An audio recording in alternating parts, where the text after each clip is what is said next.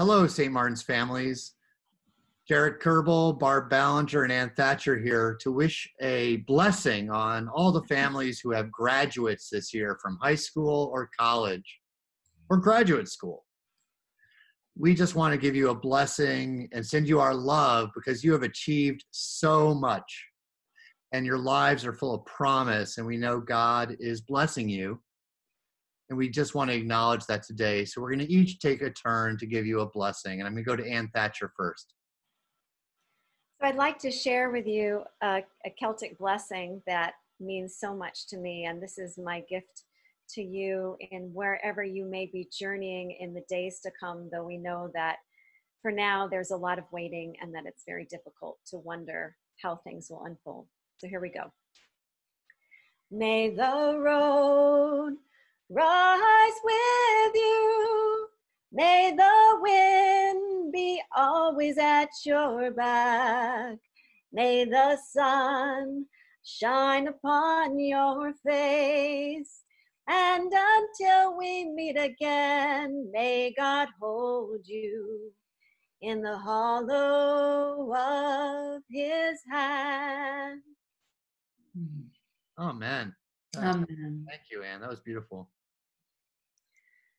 My prayer for you is for courage to both succeed and to fail, to both reach out to those in need and to receive from others when you are in need. My prayer for you is that you will embrace the good and never let the perfect be its enemy. May God, our Creator, bless you with the energy of new ideas. May Jesus, our Savior, show you the way to life through the cross. And may the Holy Spirit empower you to be Christ's hands and feet in the world. Amen. Amen. Thank you, Barb. That was really wonderful. And my words come from Psalm 139 for you. Please go ahead and look it up. But in that psalm, we are reminded that you are marvelously made by God and that God has known you from your mother's womb. Whatever comes in life, the consolation and the desolation, the ups and downs, the achievements and the failures, always know that God has embraced you from the beginning. God has called you by name, and God will never let you go. You are beloved by God, always and forever. And St. Martin's will be here for you.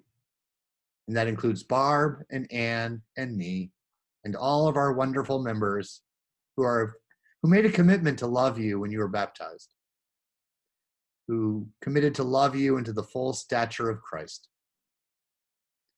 You bless us, and we are grateful. My final blessing is the one we use at Eucharist all the time. Life is short, and we do not have much time to gladden the hearts of those who walk the way with us. So be swift to love and make haste to be kind. And may the blessing of God Almighty, Father, Son, and Holy Spirit be upon you and remain with you always. Amen. Blessings, love, peace to you all. And congratulations. Well done.